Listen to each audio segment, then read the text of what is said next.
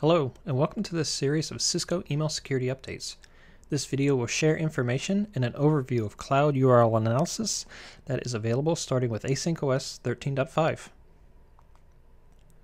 Email today is a prime target for phishing, malware, and additional methods of attacks aimed at unsuspecting end users via URLs.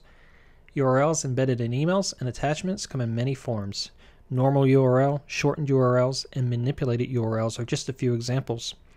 We know that the delivery of timely web intelligence to the field requires systems to rapidly spread content to Cisco devices around the world, as well as systems to produce detection content that is relevant for our customers. Today, our existing email web intelligence systems have challenges delivering new information quickly, while our detection systems have challenges in processing and coordinating decisions across multiple systems. Cisco's position as a leader in security affords us the opportunity to leverage the breadth of our product portfolio and the depth of the data these systems produce to cover more threats than our competitors can. As the threat landscape constantly shifts, we need to respond by researching and integrating new kinds of analysis without significantly increasing operational load. Cisco Email Security and Cisco Talos designed cloud URL analysis to address both concerns via a new intelligence delivery mechanism and a modern analysis framework. When a customer's ESA receives an email that triggers outbreak filters, URLs associated with that email are routed to CUA for out-of-band analysis, where the URL is passed through an escalating level of intelligence generation. At the end of this process, if there's enough information to positively affirm the URL contains a threat, the URL is added to Talos' intelligence database, and subsequent reputation lookups from the field will receive this new intelligence. Cloud URL analysis uses service logs generated from customers for telemetry to identify URLs which are good candidates for additional screening. Cloud URL analysis convicts a URL by first collecting information about it, then evaluating if the collective intelligence warrants an action being taken. Making this determination can be complex and depends on the type of threat.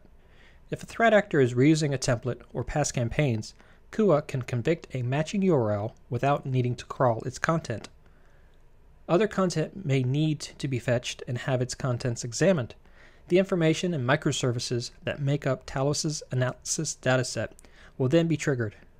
Talos is constantly evaluating the efficacy of the existing detection logic and adjusting this as threats change and new research comes online.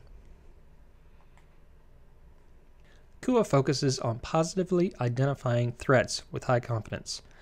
This allows us to prosecute detected URLs more aggressively, but it also means that not all URLs threats may meet this high bar. There can be a variety of reasons that a threat URL is not convicted, such as the web page is no longer online when it is analyzed, or attackers are adjusting their techniques to avoid detection.